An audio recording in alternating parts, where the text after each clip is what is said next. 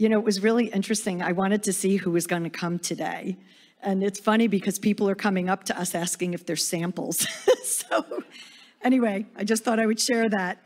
So good afternoon, everyone. My name is Kelly Boyce Heimbaugh, and I proudly serve as president of the Chautauqua Women's Club. Welcome to our Contemporary Issues Forum lecture. We invite you here to join us every Saturday at 2 p.m. through August 20th. Next week's speaker is Mark Becker, former president of Georgia State University. Mark led the transformation of Georgia State from a formerly little-known commuter school into one of the nation's premier urban research universities. We are very fortunate to have him, so please join us. For 133 years, the Chautauqua Women's Club has provided innovative programming, dynamic events, leadership opportunities for women, and life-changing scholarships for students. Our leadership and legacy is one of significant influence, both on the grounds of the Chautauqua community, as well as outside on society. To date, we have provided almost $1.8 million to Chautauqua Institution in scholarships for students in the schools of performing and visual arts. We're very proud of that. Our influence can be seen on society through leadership in the women's suffrage movement, the League of Nations, the Equal Rights Amendment, as well as safe working conditions for employees. Our legacy includes such greats as Eleanor Roosevelt, Amelia Earhart, and Sandra Day O'Connor, just to name a few. If you are a member of the Women's Club, we thank you and encourage you to get involved. If you're not yet a member, please consider joining. Volunteering, by the way, is the easiest way to make friends. We have a membership table right over there. Nancy and Hope, they're over there. You can sign up there, or you can sign up on our website, or you can come down to our lovely house right next to the Athenaeum down at the lake. We are a welcoming community to all, and that is why we are known as the heartbeat of Chautauqua. So thank you for your support and participation.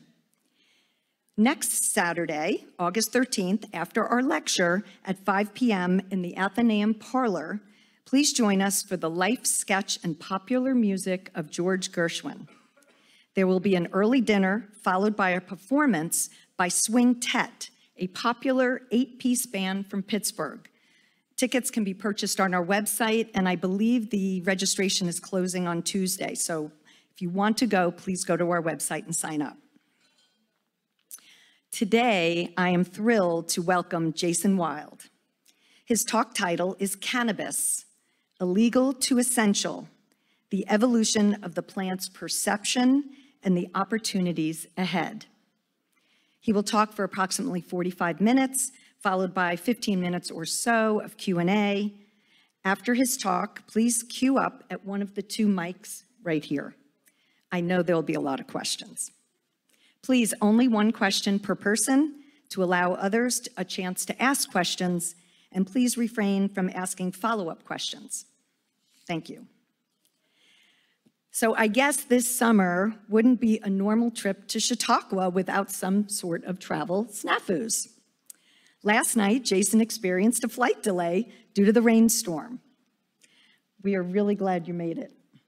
I promise before you leave, you will understand the magic of Chautauqua. So thank you for hanging in there. Jason Wild is the chairman of TerrAscend and the former chairman of Arbor Pharmaceuticals. He is also president and chief investment officer of JW Asset Management. Jason is a great success story. He has championed money management, cannabis, and entrepreneurship. Jason grew up in his father's pharmacy, pricing and stocking shelves. So it is no surprise that Jason graduated from the Arnold and Marie Schwartz College of Pharmacy. He received his license as a pharmacist in 1997. However, he quickly discovered his acumen for investing. A year later, he founded JW Asset Management. And with $80,000, he turned it into hundreds and hundreds of millions of dollars.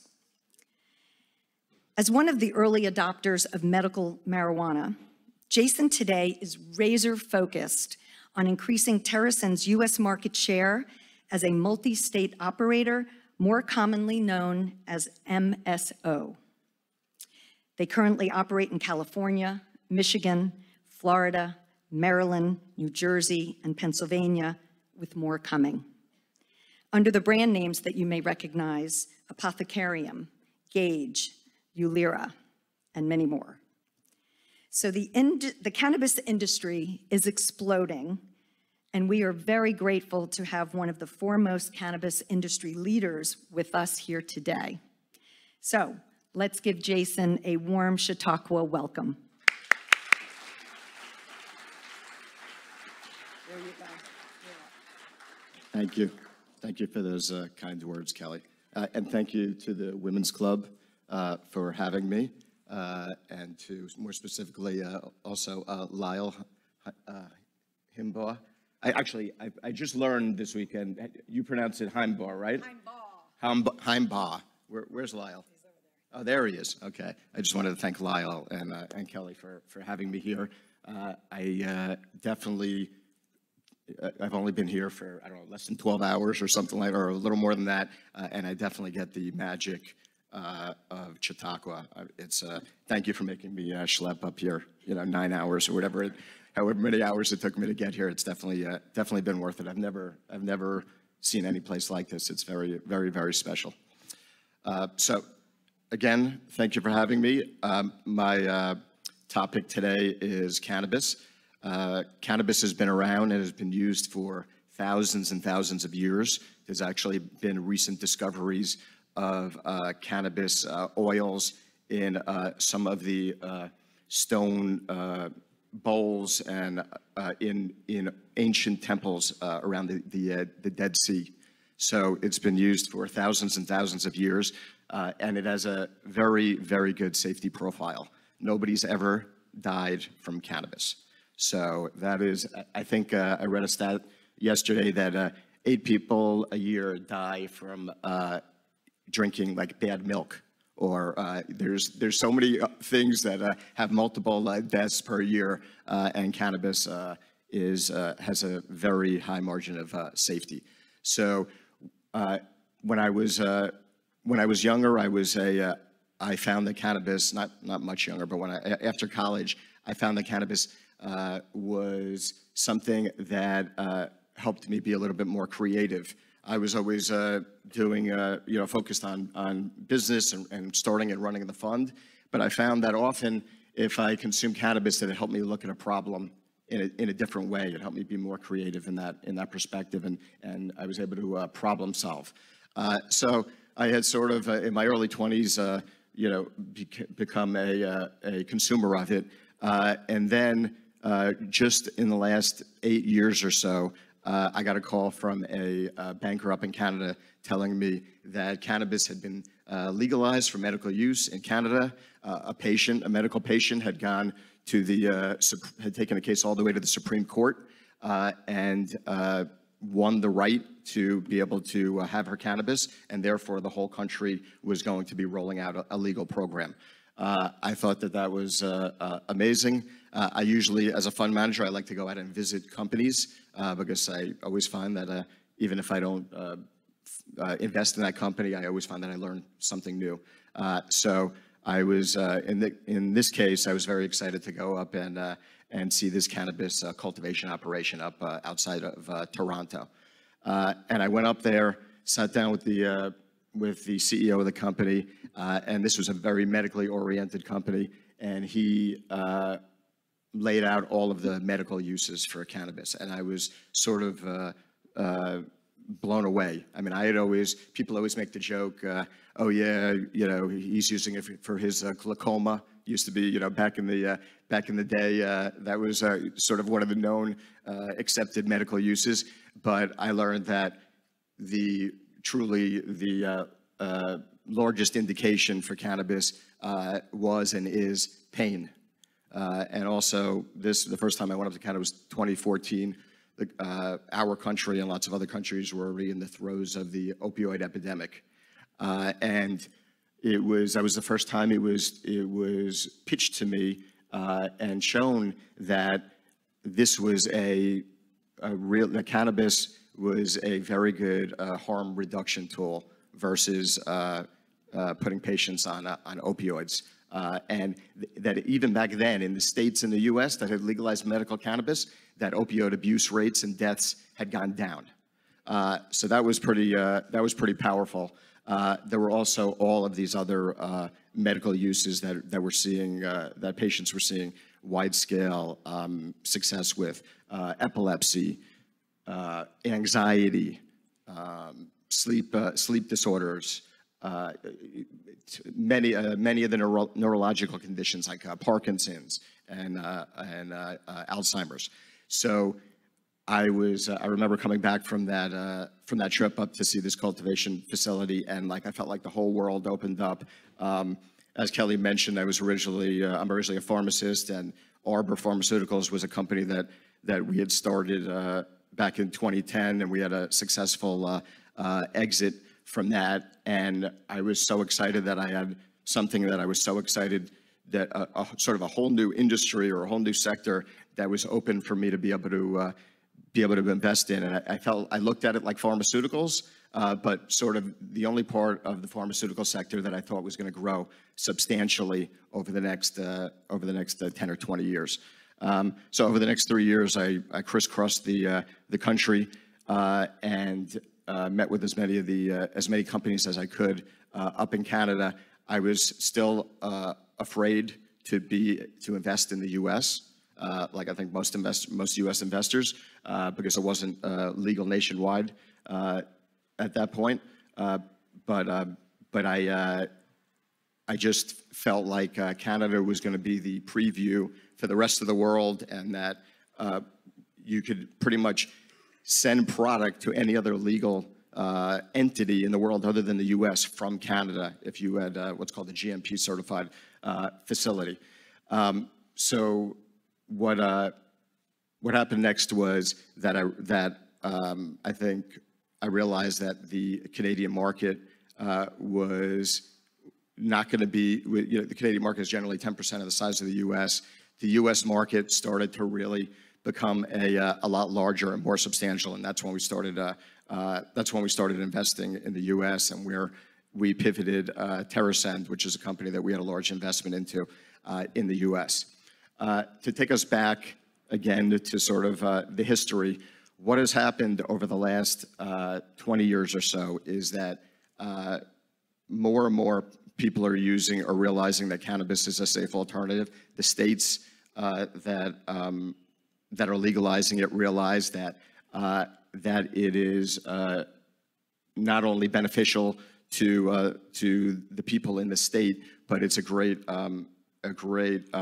help in funding the tax dollars that are generated, and the jobs that are generated are a great help in these municipalities and in these state budgets. So what's happened is the whole perception and the stigma around cannabis has really started to shift. A lot of people don't realize, and I didn't even know this until 2019, that cannabis was all the laws codifying the prosecution, essentially, of cannabis offenses all really started in the 1930s, and it was really led by a gentleman named Harry Anslinger. And Harry Anslinger, what happened was cannabis was coming in through two main places in the U.S., through New Orleans into the jazz scene, and up through Texas from Mexico. And Harry Anslinger, there's proof in terms of video interviews where he was not a fan of people of color. And he wanted to essentially, the codifying of all of these cannabis offenses and the prosecution of them was a way for him to be able to, or for the country or the municipalities in the states that codified this, to prosecute people of color and put them in jail. And that was a lot of even the propaganda, because Harry then, I believe, went on to become the first head of the DEA. And the whole war on drugs. Nixon made marijuana Schedule I drug, which means that it has no valid uses whatsoever in the 70s. And he was influenced by this gentleman, Harry Anslinger. So over the years, they created all of this propaganda. There was, the movie Reefer Madness that, and if you see the posters, it's crazy. It says, once he had a puff of that joint, he went crazy and, tried to, or killed somebody or something to that effect. There's been propaganda that's been spread about the dangers of cannabis, certainly versus any benefits, for roughly the last 60 years. And I think when a lot of people realize part of the reason that it was done and sort of the genesis of it, they realize that maybe even most of those arguments against it aren't even valid, or they're not even true. For example, one of the stigmas around cannabis is that it's all people that are lazy and unmotivated and are unhealthy. And certainly over the last 15 years in places like California, it's been proven to be pretty much the opposite. It's the people that are vegans and are only eating, as my wife calls it, only eating clean foods and doing yoga every day, and are very, very productive members of society. That's the opposite of the stigma that was always spread over all of these years. And I think that over the last 10 or 15, certainly the last even 5, even more so, everybody is starting to realize it. The politicians are starting to realize it. They're starting to realize that it just doesn't make any sense that there's still people that are sitting in jail with sentences, life sentences, because they had 3 cannabis or marijuana offenses. And that it doesn't make sense because there are so many positive attributes of cannabis in terms of those lower death rates, in terms of, I had a good quote. Hold on one second. I'm sorry about that. I had a quote from Snoop Dogg that I wrote down that I thought was really, really, I thought it was great. And this is, I was going to say, comparing it to alcohol. And not that I'm judging alcohol or spirits, but he said, and I'm going to clean this up, you could put 1,000 blanks, you can put 1,000 friends in a room or who don't like each other. You put some weed in there, they're going to be taking selfies and doing all kinds of cool stuff. You could put 4 people in a room who don't like each other the same way, and 1 glass of alcohol, and someone's going to get shot. And that is the reality about cannabis versus so many other things in our that are legal amongst all the westernized nations. And it was always, another part of the propaganda was always that it was a gateway drug. I mean, remember hearing that for the last 30 or 40 years, ever since I was in high school. But there are studies that show that it's the opposite, that it is used very successfully to get people off of, as I mentioned, opioids, and to get people to consume less alcohol. When I started consuming cannabis back when I was in my 20s, my alcohol consumption, I went from probably having a drink every night to having 1 or 2 drinks the whole week. So there are just so many positive attributes and so many sort of ridiculous things going on right now in the world that keep it from still being or from being legalized. And we are really right now at sort of the intersection of all that, of bringing cannabis sort of out of the shadows into the legal, framework. 19 states in the U.S. Have approved medical cannabis programs. Many states also have rec programs. What happens in these states is when the medical program starts and the regulators and the politicians and all the citizens realize that everybody's not running around with their hair on fire and crime rates haven't gone up and all of that, they usually, the thing that politicians are the most addicted to is being able to bring in more tax dollars to fund more projects. So so these programs almost always go from medical to rec. There's back when I was first investing about 5 years ago, a lot of people would say, I'll only invest in medical type cannabis companies and not in rec. And we had started that way as well. But my thinking on that has evolved over the last few years, because in my view, and seeing all of the harm reduction in terms of alcohol abuse and opioids, in my view, there are a large amount of people who need something every day to help them get by, whether they're taking a Prozac every morning or they're having a cocktail when they get at home at night. To me, they are treating a condition. It's the human condition, but they're treating a condition.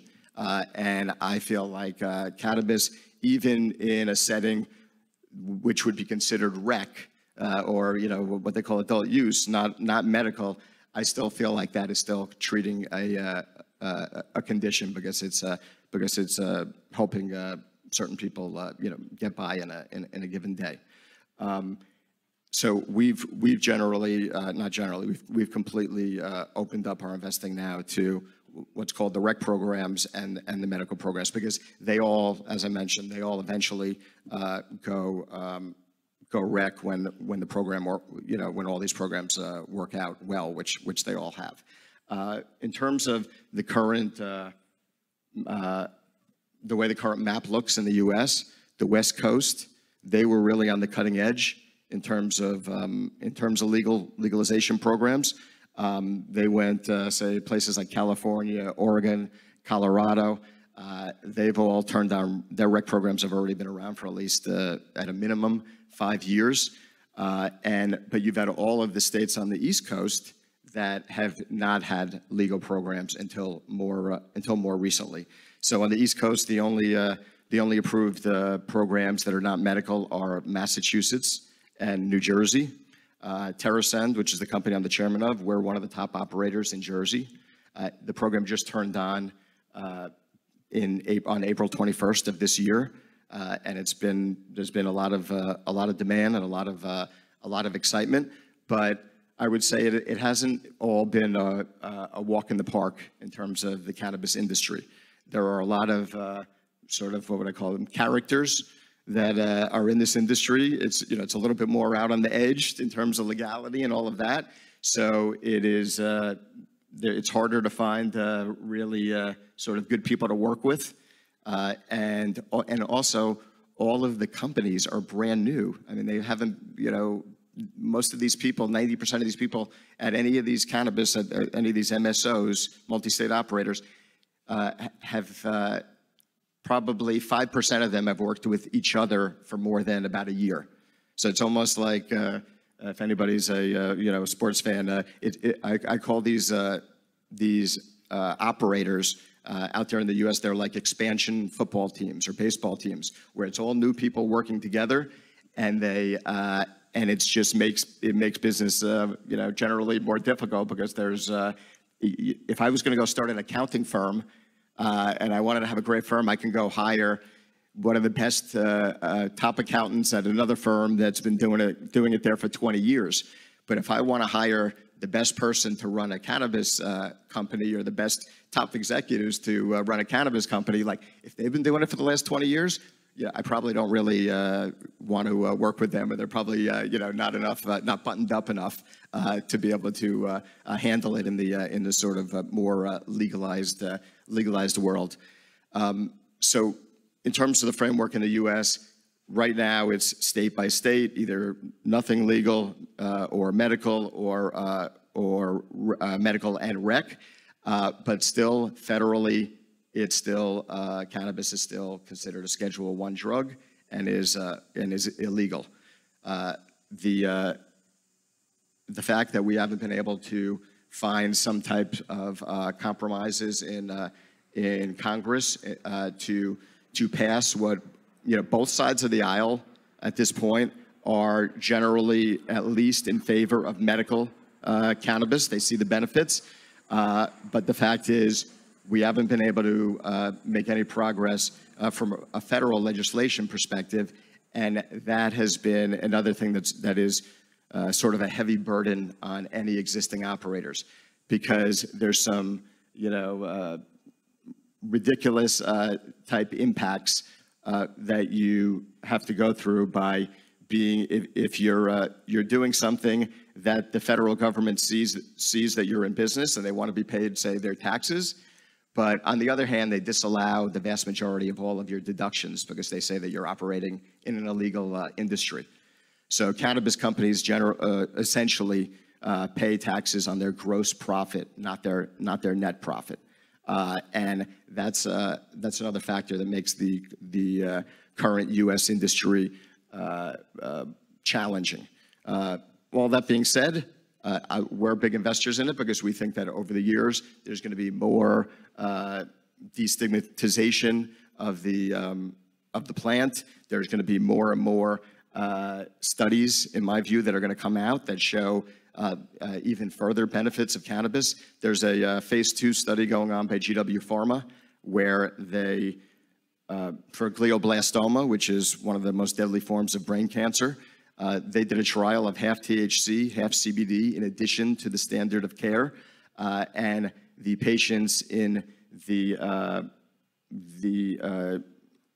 active arm lived on average 589 days versus 350 days for the people that were on regular standard of care.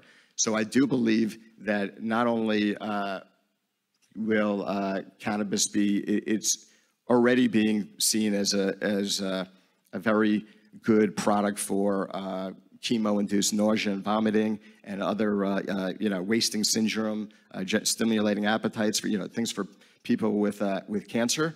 But I think that we're going to start to see there's several studies going on where we're going to start to see that cannabis actually has anti-cancer and anti-tumor properties.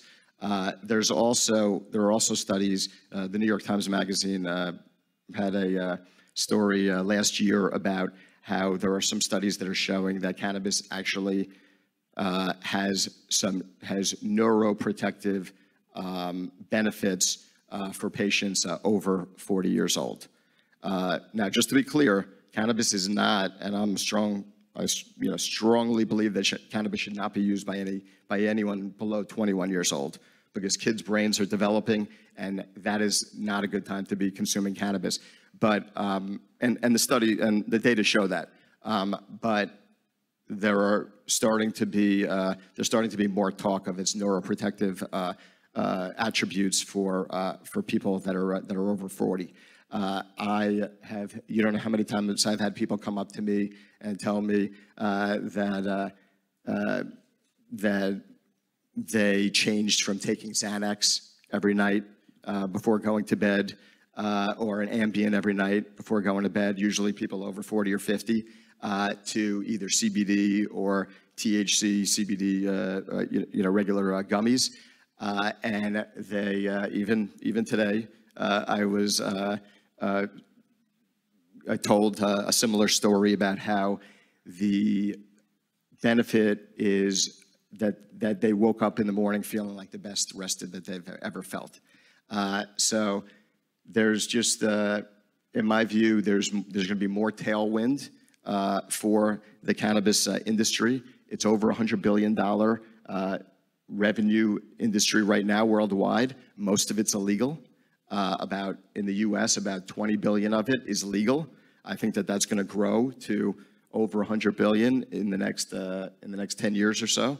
And I think that I'm excited to sort of, I feel like I'm I have a seat at the table with if I look in the pharmaceutical industry, which I came from, it was like I almost feel like I'm sort of sitting at the table with the George Mercks of the world and I forgot the first name of the guy from Pfizer, but you know, in the late 1800s, it's just such an exciting industry. We know that the demand is immense. It's just a matter of further penetration of the legal market versus the illegal and unsafe illicit market.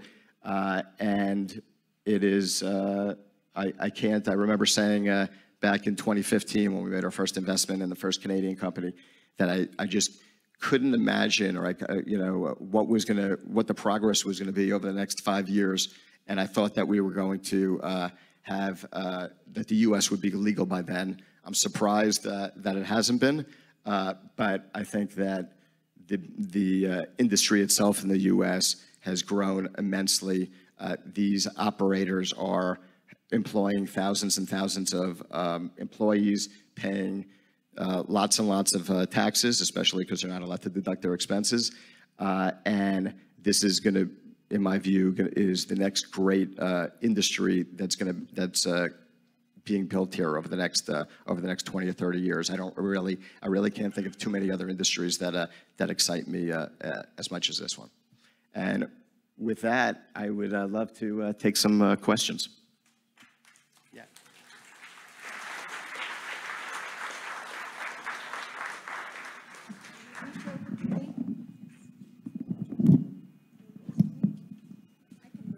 Can we bring her up? We have somebody very eager to ask a question, so we're going to oblige here.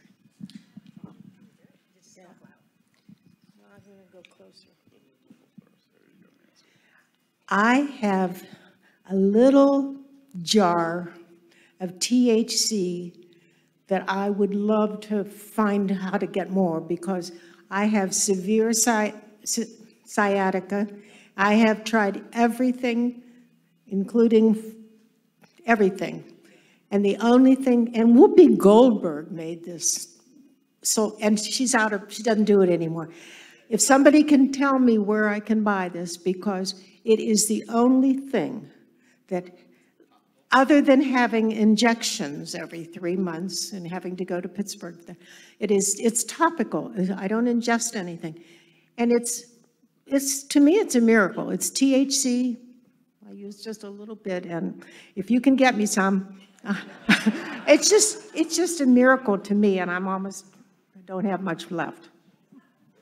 I can Talk in the mic, yeah. I was just going to say, if you were down in my neighborhood in New Jersey, I could definitely help you out. It's too far for me to Yeah, yeah. But yes, there's good topicals. They work, and let me see what I can do to hook you up. Hi. I'd like to tell you that as an 11-year-old, I had epileptic seizures. And then luckily, they put me on pills and stuff. Yep. But I still had petit mal, which is you kind of lose things, stuff. Then, and I know you oppose this, at 18, I went to college. And guess what? The petit mals went away in college, magically. Yeah. And I didn't know that was the reason until 20 years later they did studies or something, you know. And so I would advocate that epileptics should get it, and I think they can get it. And 100%. I agree with you. Okay, and so another thing, I'm a historian, and it's well documented that on plantations, every plantation in the South grew hemp because you made rope with it. Yep. And on every plantation in the fall, there was a festival for the hemp harvest. And the accounts are that people were quite exuberant at those festivals. You know? See, because you have to take the leaves off of the plant to make rope. Yep. And then they talk about throwing the leaves into the fire and sitting around the fire. Yeah, so I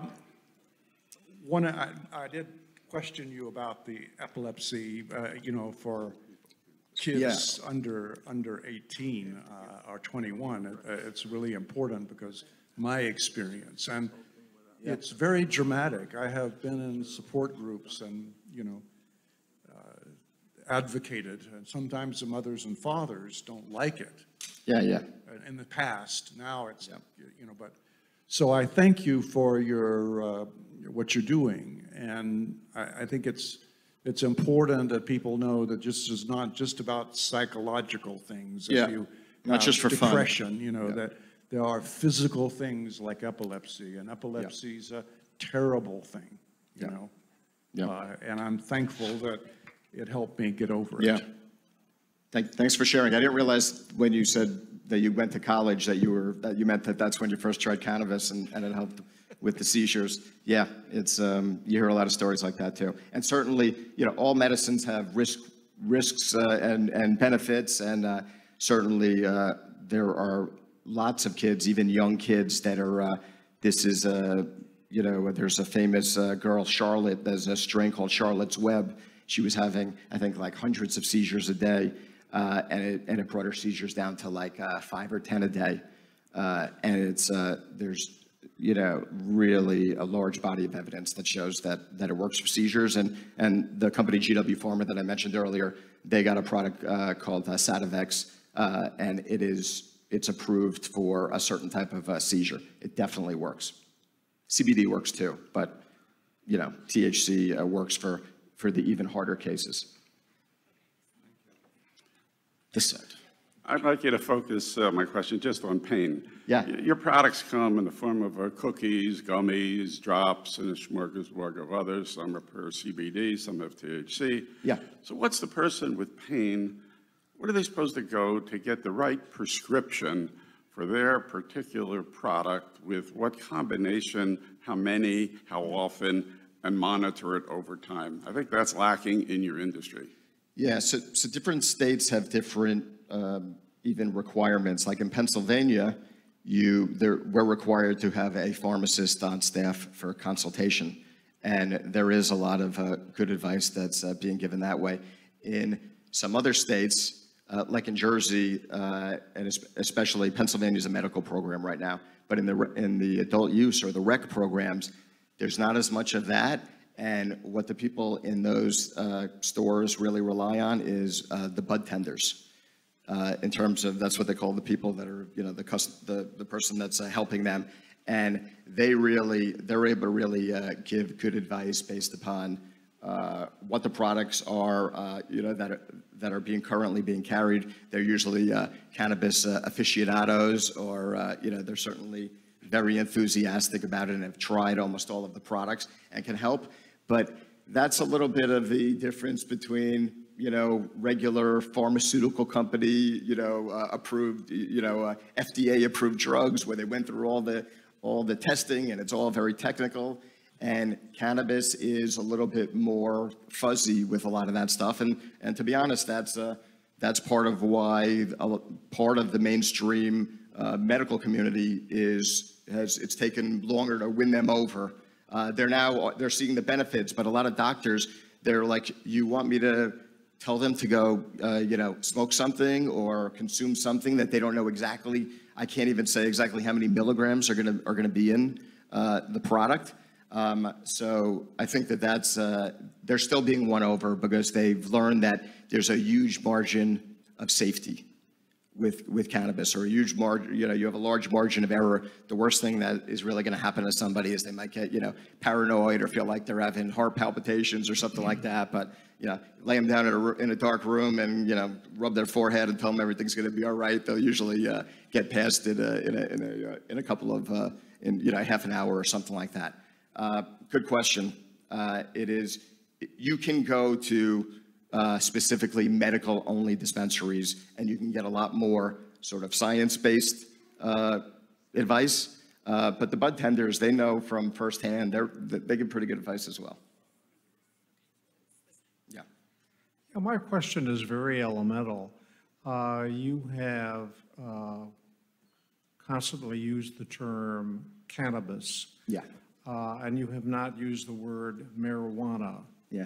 And I'm wondering, are these exactly the same thing, cannabis and marijuana?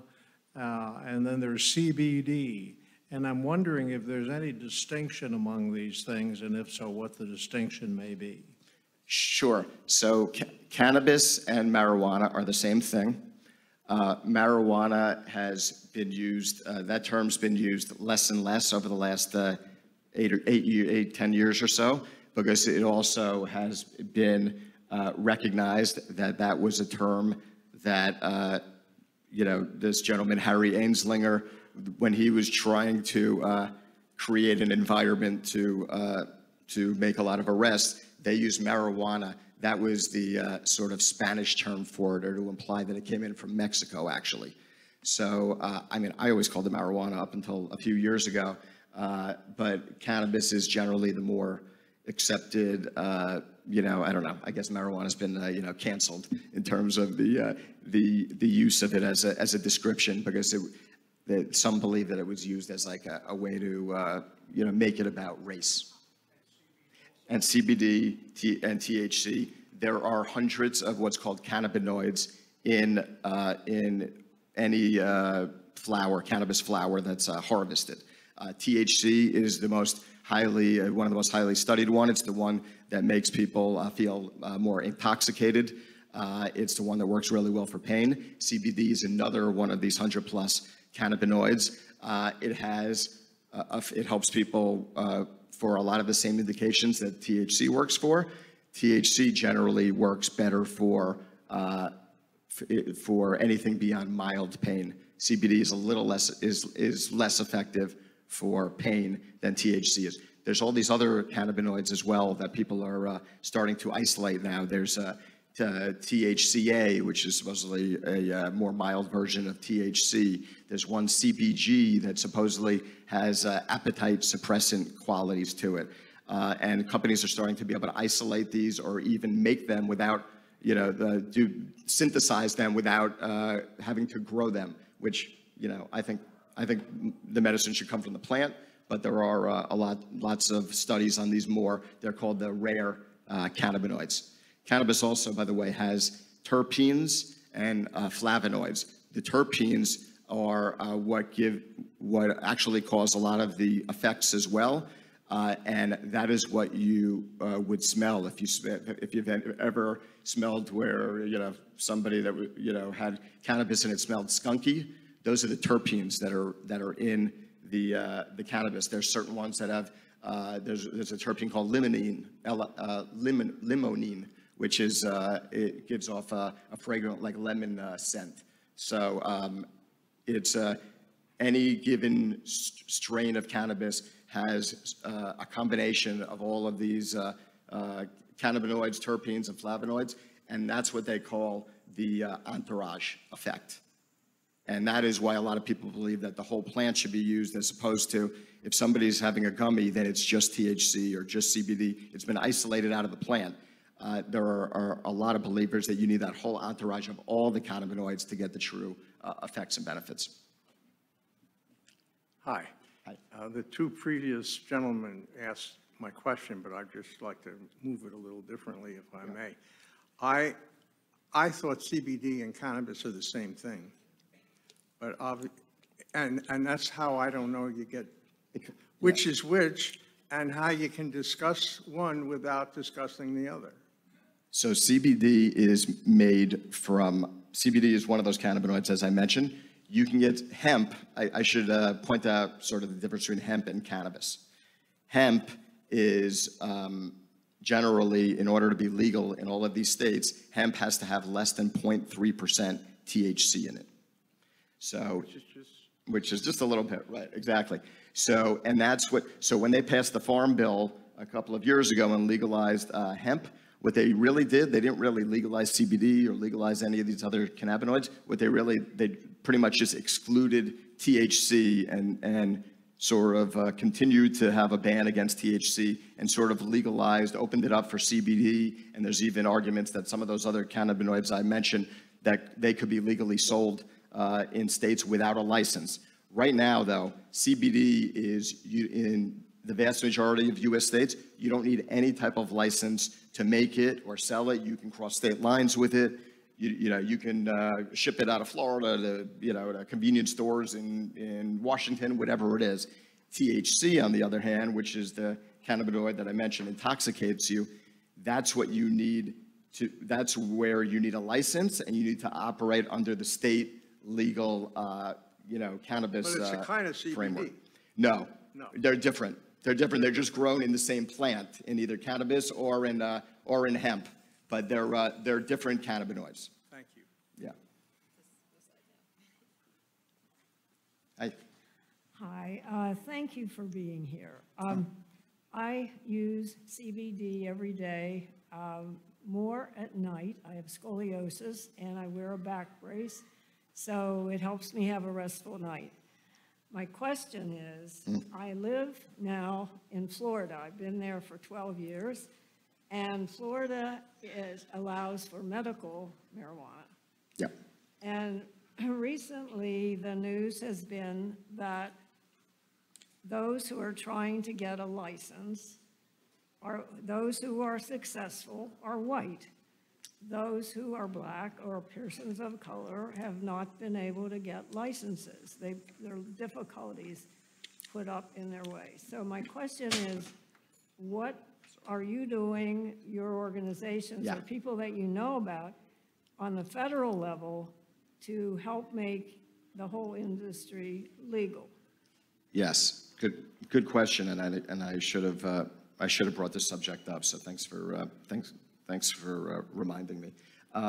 So yes, there has been. I mentioned earlier that people of color have been arrested like 4 times the amount of times, and still are, versus white people.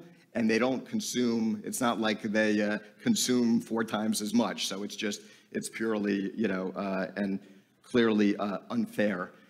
And what's been a shame about the industry is that there are very few black operators in these state-level legal programs. It's not because they're not being approved for them, in my view. It's just that generally there have been less applicants that have been able to put together the package of what needs to be done in terms of getting approved and getting a license. What we have done. It's more than that in Florida. It's a lot more. It's a lack of access to capital. It's tons of things. And what I started a year ago, I started a social equity impact fund with I don't know if there's any NBA fans here. Chris Webber, the Hall of Fame basketball player, and we started a fund to fund black and brown-led businesses to apply for licenses. But generally, I don't mean to say that they're not qualified from knowing how to run a business from that perspective, but the bigger money that Wall Street has funded, they've put it behind people that are that don't have a lot of people of color in their ranks, and those have been because the states are so stringent and it requires so much money. Our facility in New Jersey that we just built and Rec just turned on, it cost us $30 million to build out. And unfortunately, people of color don't have access or haven't had access to that same level of investment dollar. And that's what we're trying to do with this fund that we launched. But as I mentioned earlier, cannabis is a hard business. I almost I want to help people of color make up more of a true representation of the industry, like relative to how much of an impact they have on the industry, and they're part of the culture. But it is, in a certain way, it's almost like I have had. Sometimes I'll second guess myself and say, this is so hard that unless we execute, everything is executed 100% right, we're not going to make money. Like, I almost feel like I don't, what's the Hippocratic oath? First, do no harm. I don't want to necessarily, until there's more progress legislatively, a lot of these businesses are not going to be able to be successful. It's just, It's just a very, very hard business. I know that's, that's not the answer that I think that you were expecting, but it is. It's not the one I want, but.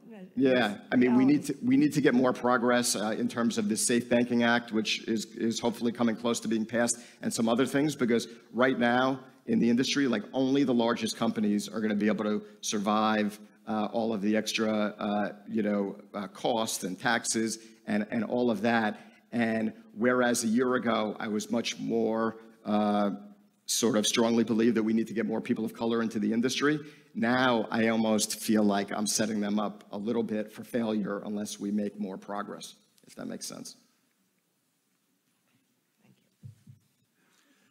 Well, I would join everyone else here in thanking you for being here today and for what you're doing. I think it's really interesting and important work. Thank you. You mentioned that Canada has had this legislation in place for a while now. Yeah. So it sounds like they are farther down the road in terms of legislation. What about where they're at compared to the United States in terms of regulating the production and the assurance of quality product and licensing of people that would provide advice and medical advice about what to use? Where are they compared to where we are here?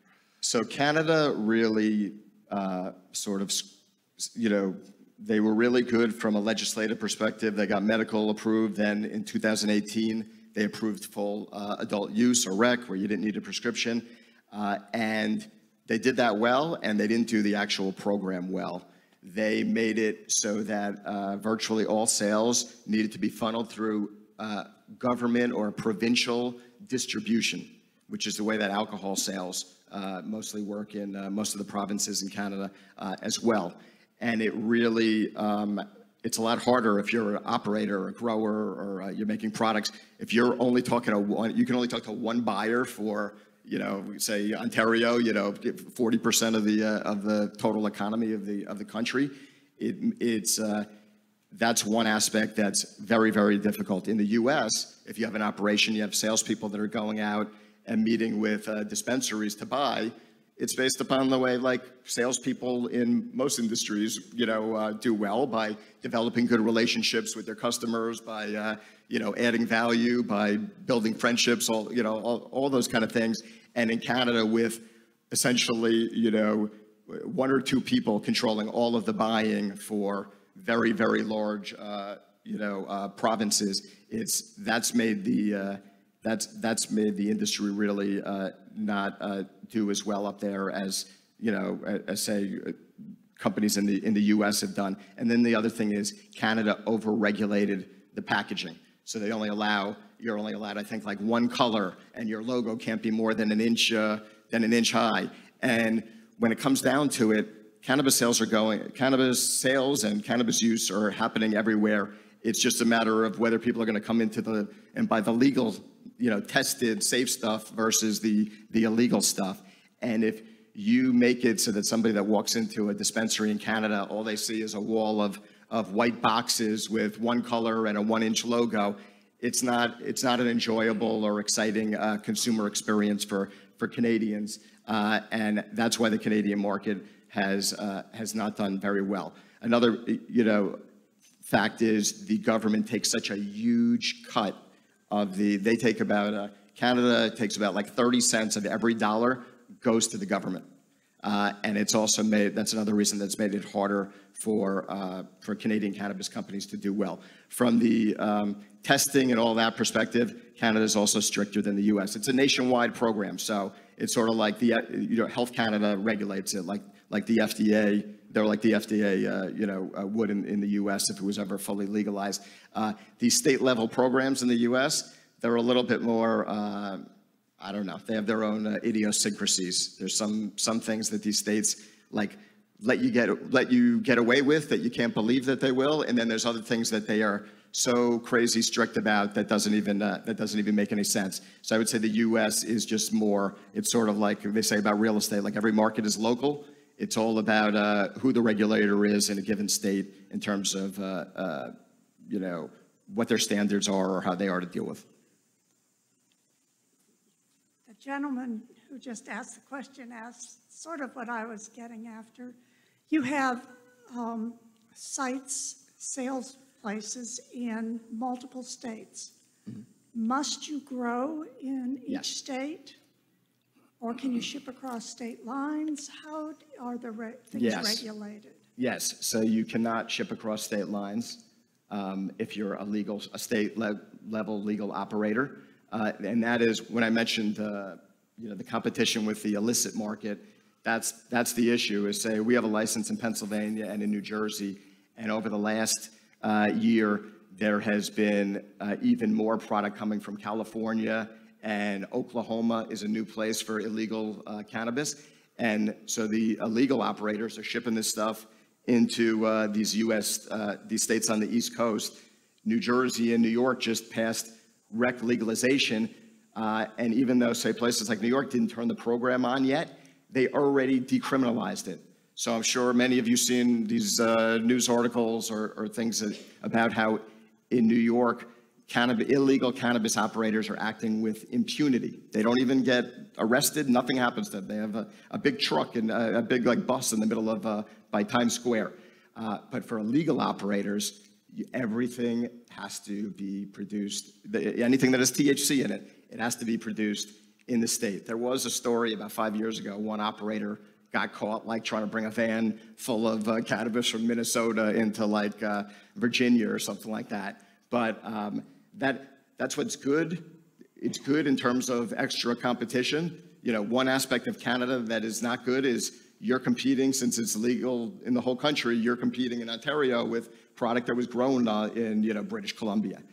In the US, if you're operating legally, it's good that nobody can bring anything from out of the state, because, say for us in Jersey, we're one of the biggest operators, and there's not a lot more capacity built in the state right now, so those are going to be some better times for us. But it's also, like in Pennsylvania, I would love if we could take some of that product that we have there and bring it into Jersey, because we could do better. So it's sort of a catch-22. That would go away if we ever had full-fledged legalization across the whole country, and that's a fear of some people, is that it's going to be, everything's just going to come from California like it does with produce and things like that. Thanks. Sure. Thank you for your advocacy. I'm from Oregon. I just arrived today, and if I had known, I would have brought a lot more. Bring some kind of salve or something. But there's a cannabis dispensary on every street corner in Portland, and it's really quite something. I'm also an ER physician. I've been for 20 years. And regarding the safety issues you talked about, I just want to echo that virtually every day in my practice, I see harmful effects from alcohol, but I don't think I've ever really seen anything terribly harmful from marijuana. So, yeah, it's a nice substitute. My question, though, is not about marijuana. It's about your thoughts on psilocybin and LSD, and where you think that market is heading. I think the cat's out of the bag on marijuana, and we kind of know that that's going in the direction it's going. But what do you think about those other substances and the benefits that we know about already? Totally. So there's a pretty well-known book that came out a few years ago called How to Change Your Mind, and it's all about these psychedelics, whether it's psilocybin, which is mushrooms, or LSD, or there's ayahuasca. There's several different ones, and I am a huge believer in psychedelics as a therapy. I didn't bring it up earlier, but when I was in college, I went to University of Wisconsin-Madison before pharmacy school, and I did acid or LSD like my sophomore year in college, and it changed my life for the better. It made all my friends called me after that time. First time I did it, they called me a PT, post-trip. I was more confident. I felt like, I don't know, it just connected some things in my brain. I felt like I saw things clearly. And also, I didn't really care. I cared a lot less what anybody else thought about my ideas on whatever the subject was. So I personally have had my own, very good experience with it. And I think that all the studies that have been coming out more recently, completely prove it in terms of There's, on all of these, there is real data that shows that things like depression rates go down in a huge way. There's people that are like, I saw a study of people with terminal cancer that consumed psychedelics, and they were like, it completely changed, their whole mindset, and they were not as depressed as I'm sure I would be. It's definitely, from a therapeutic point of view, I think it's going to have a huge impact and has huge utility, especially over all these Prozac and, all these other sort of, more conventional pharmaceutical products. But I've had a lot of companies come to me that want investments into their psychedelics, and I haven't found one business case that I think makes sense. Like cannabis, to me, it's a bigger market. It's a $100+ billion market. Like I said, thousands of years it's been used. Psychedelics, that is, something that people have started to really realize the benefits, in more recent years. And I can't imagine that psychedelics, are more than, a $2 billion market right now. And also, you can make a lot of product in the psychedelic space. It doesn't take up a lot of room. If you're making, they do acid, I think, on these like pieces of paper, or if you watch Breaking Bad, well, that's not a psychedelic. But I was going to say, making a crystal meth.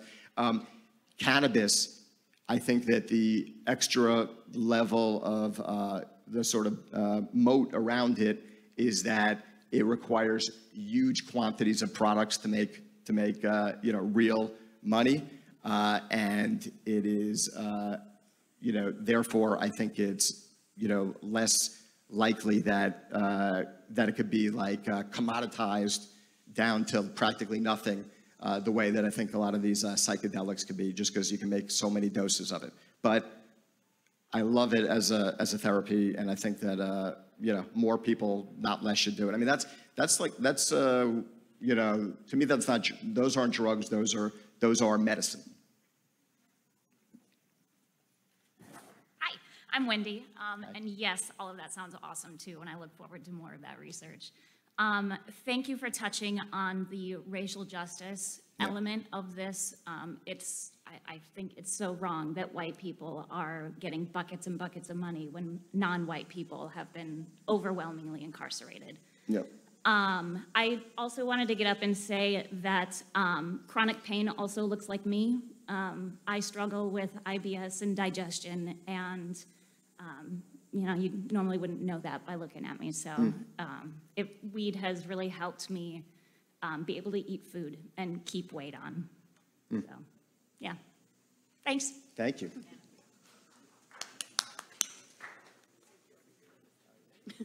Sorry, make you turn around again. Hi. Hi. So I think all of this progress has been great. I just have one question that I don't feel the industry is really tackling with the younger set. I have a 22-year-old, which I'm glad you said under 21 you don't recommend. But it's really interesting to me. I never hear anything about driving and the recreational use. Yeah. And I think he and his friends would never consider in this day of Uber drinking and driving. Right. But I just never hear anything mentioned. I mean, obviously it goes for anyone, for adults, real adults also, but there's that disconnect with them.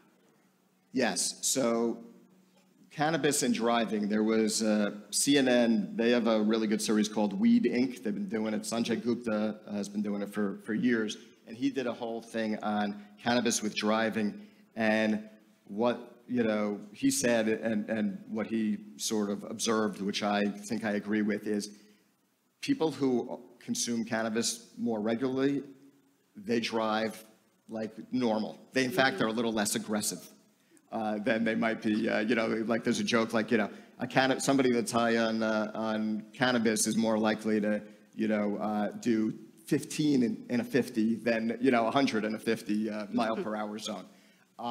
But what Dr. Gupta hypothesized is that as long as it's not the first time that you've done it, generally there's not a higher risk. There's certainly a lower risk than with alcohol. I mean, that's, it's never, nobody's ever said, oh, as long as you're good at driving while you're drinking, then you're fine. Cannabis, that is sort of the general view, is that it's as long as somebody is not drinking in addition to it or using other drugs in addition to it, and as long as they have some level of experience with driving while they're high, then it actually there haven't been any higher accident rates or anything like that. But Interesting, because you can't judge what you're taking, I think, for younger people recreationally. You have this gummy that the friend gave you versus something else. It's not like, oh, I had 1 drink or 2 drinks. But I think that if you had too many gummies or too high of a dose, You would know. you're going to be like freaking out usually, and you're not going to like keep driving. You're probably going to pull off to the side of the road. When people are, I think when they're drunk and they're driving, they just make really bad choices and they drive faster and their reaction times are obviously horrible. I think that cannabis, it just doesn't generally make people aggressive, even as it relates to driving. But with alcohol, all bets are off. Yeah. Thank you. Thanks. Yep. So this is a question about more the growing side of the business. So there's a lot of variability, varieties, I understand. Yeah, all different genetics. And all of those varieties have differing components that they output of the THC and so on. Where do you see that headed? Are we going toward a place where there's a standard or a place where there's stronger plants? Where's going? Pull out your crystal ball. Yeah, so in terms of THC levels, anyone who is sort of experienced in cannabis will tell you that just pure THC levels are not the only predictor towards whether, how it's going to make you feel. And they often point out that you wouldn't go into a liquor store and just ask for the highest proof alcohol. But all of that being said, everybody still, practically all they care about is THC levels. And if we have, when we have stuff that tests out at, over 28 or 29 or 30%, it sells out in 5 minutes. And when we have stuff that tests out at 15%, we're having to run specials on it to try to get people to take it. There's been a movement towards more THC because that's what customers want. And it's been a little bit of a, like an arms race sort of in terms of if companies aren't trying to grow the high THC, then their products are just generally not going to do very well. There is, with all of these strains, that is something that I think is very important in terms of being successful in the market as a retailer, is to be able to offer the unique genetics that the 20/80 rule as it applies to cannabis, like it applies to, 20/80 rule applies to almost everything in my view, but the way it applies to cannabis is 20% of the people are buying 80% of the product, and almost all of them, so those are the high volume buyers, and almost all of them like high quality, high THC flower and unique genetic strains because they've become such experts. They're like sommeliers, like wine sommeliers, where they can tell the difference between this one flower and they'll say, oh, this is the, Bubba Kush OG, and this is the, Sour Diesel. There is, it's a whole sort of world that I didn't really know much about, until the last few years. But that is a huge movement in the industry. I think the MSOs, the other larger companies, they don't get it as much as a lot of the smaller companies do because they're just like, corporate, weed people, and they're, they just want to sell, as many ounces or whatever as they can. That's something that at TerrAscend that we focused a lot on. We do a lot of our own, what's called pheno hunting, where we buy thousands of seeds, and it's called popping seeds, where you plant them all, you have an R&D room, and you pick out which ones look the best, and then you take them to the next round, and then, and you're really focused on coming out with like, 1 or 2 strains. It's also what keeps those 20/80 buyers, those high volume buyers, they'll call your store every day and say, hey, do you have any new strains in-house? That's what keeps them coming into the stores. They want to know that there's new stuff to come in and try. So So yes, that's going to be a huge part of the, I think, the future. Well, Wasn't my question, but go ahead. well, I have the last or next to last question, but I think it's the most important. Is your company publicly traded, and will we all make money if we invest in it? It is publicly traded, so the issue that I mentioned with the lack of legislative progress is we can't be listed on a U.S. exchange like the NASDAQ or the New York Stock Exchange because we're operating and doing something illegal. The crazy thing is those Canadian companies that I mentioned that I realized pretty quickly they didn't have, based on the dynamics, they didn't have much of a future. Because they're operating totally legally, they're allowed to list on the U.S. exchanges. So companies like Canopy Growth or Tilray, they're all traded on the NASDAQ, and they trade at higher price-to-sales multiples than the U.S. companies do because we are listed on the pink sheets, which is like, it's like not even considered an exchange. It's usually for lower quality companies that aren't, able to file all their financials. We're listed there, and we're listed in Canada on this little exchange called the CSE, the Canadian Stock Exchange. Part of the progress and the thing that I think the industry needs is for the U.S. companies to be listed in the U.S. because if that happens, if we can list on the NASDAQ, I think TerrAscend and all of there's several other stocks that are in the same space, they'll all go up 2 or 3x like the next day. And that will help access to capital. That will help, in my view, that even helps people of color that are trying to get into the industry. Like TerrAscend, we have a couple of programs where we are supporting social equity applicants and owners, but money is tight right now because it's harder to access capital. In terms of does the stock go up, I can tell you only like I'm the most long-term viewed person you'd probably ever meet. Over 5 years or 2, 3, 5 years, I think you're going to make money. I can never guarantee the near term, but I think that we've got the best we have the best runway of assets. We are in New Jersey, which just went rec. So even while growth may have slowed down in some of these other states like California and Oregon and all those, that's a market that's going from $200 million in annual sales under medical to it'll be over $1 billion this year. And we're one of the top players there. We have 3 amazing stores. These stores are, I've said on our conference calls that they will be run rating this year. We just opened them 2 months ago. They'll run rate this year on average $40 million, I think I said, $40 million per store. I have a good friend who was a top guy at Starbucks. Their best store in the world does $4 million. So anyway, that's we have assets like that in Jersey and Pennsylvania and all of that, and those other markets are going to be going rec. But next 6 months, I can't guarantee anything. If you're looking for the long term, I think we're definitely going to do well. TRSSF, TerrAscend, TRSSF on the pink sheets. Yeah. Okay, thank you for letting me ask a question. And as you can tell by my accent, I'm not from around here. And thank you for, and this is a great place. What I've been learning about the Chautauqua and coming to these events is there are not a lot of challenges to the speaker on certain things. And listening to this, I hear big money. All right, in order to get it off the ground, unless you buy it illegally or something like that, or want to start one of those. Big money means big cities, usually in order to recoup an ROI on the product. And then you also talk in comparison to Canada, which is about 10% of the size of the United States in population.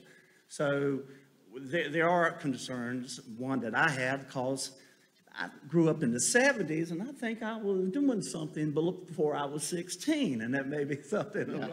And now, just recently, they came out that, hey, don't, as you said, don't do it if you're younger than 21, but the statistics out there are showing 4 in 10 high school students are doing that.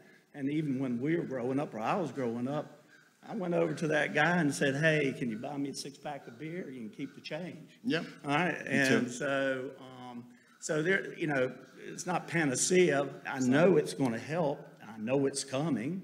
Yep. And, you know, at my age and everything, I'm kind of glad it's coming. But there are people who are hiring workers who have to be drug-free. Yeah.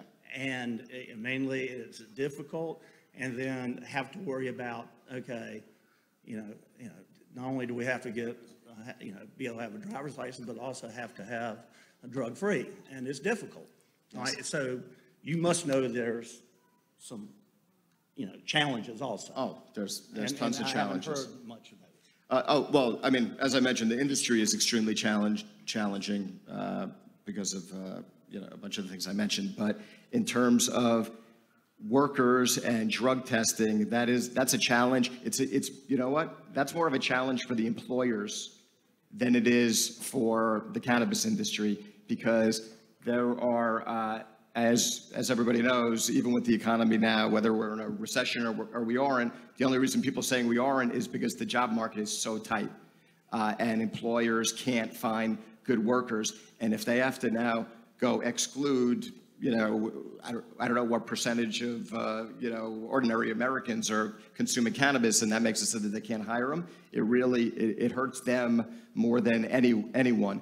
The FBI, there were some articles about how they have been talking about waiving the zero tolerance policy on drug testing on cannabis as well, because they're missing out on a lot of really smart people that could be helping our country. It goes against the whole stigma that we were talking about, that it's just, you know, lazy people or whatever it is, because there's a lot of really smart people that consume cannabis, and it's a shame that there's still so many employers that aren't hiring. I would say that's been going away over the years as well. And if you're in a state where it's legal medically, where, you know, which is going to be more and more states, even if you're drug tested, I believe if you have a prescription, then you're fine. I'm not sure that pertains to the FBI, but most other regular employers, it's like the same way as if you have a prescription for, you know, I know at Arbor Pharmaceuticals, or at our drug company, we did drug testing actually, and anyone that had a medical authorization, we were fine with. You can get what? Yeah. And you brought up the kids about doing it when you were in high school. The thing is, there are multiple studies that show that states that have legalized cannabis, that youth consumption rates do not go up. So, but my view is, at least also, you know, that's sort of like, you know, tons of, you know, kids across the country forever have been, you know, doing all that. At least in my view, at least if it's coming from, if they're stealing it from their parents' drawer or whatever, and it came from a dispensary, at least I know it's not sprayed with chemicals or has mold or any of the other stuff. At least it's gone through safety testing and things like that.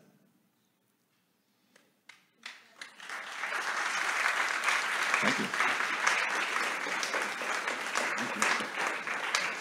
Thank you, Jason. Thank you all for coming. This has been very